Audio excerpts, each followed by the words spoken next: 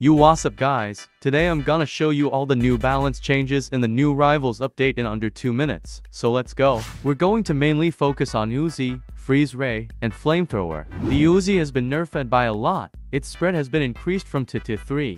The ammo has been reduced from 30 to 24, and the reserve ammo has been decreased from 128 to 96. The changes are very noticeable if this weapon is your main weapon. The playstyle for the Uzi is going to change after this update, forcing players to take close-range combats. The next thing is newly added Free Cam. Free Cam is still a little buggy, but it has been finally added. You can enter into Free Cam mode by pressing Shift and P at the same time. This change is mainly important for content creators. Now Freeze Ray has been changed by a lot. Its ammo has been increased from 1 to 2.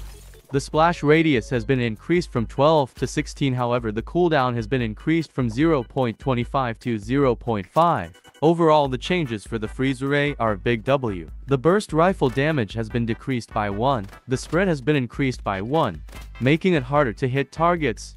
The ammo reserve has decreased from 150 to 105. When you're holding a flamethrower, you won't get slowed down. Knife attack cooldown has been increased by 0.25. Those were all the main important changes in the new update in Rivals. If you enjoyed this video, please like and subscribe.